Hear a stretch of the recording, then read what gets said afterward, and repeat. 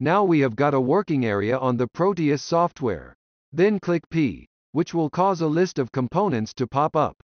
But, as you can see, it said no library found. This may be the first and the common issue which you might face while start working with Proteus software. Okay, let's fix it. To fix this error,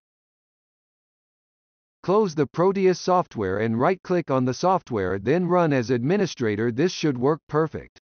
But if you want to make the fix permanent rather than opening the software as an administrator each time, right-click on the software. Press Properties. Press Compatibility. And check Run this program as an administrator, then apply the change.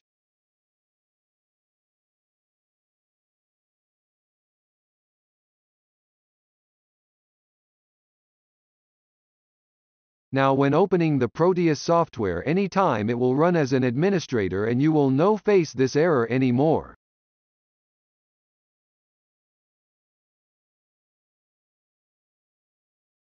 Open the Proteus software and press P. Now search for the device you want to use. There are many pre-built electronic devices which come up with the software, but some devices have needs to include a library onto the Proteus library folder in order to use them.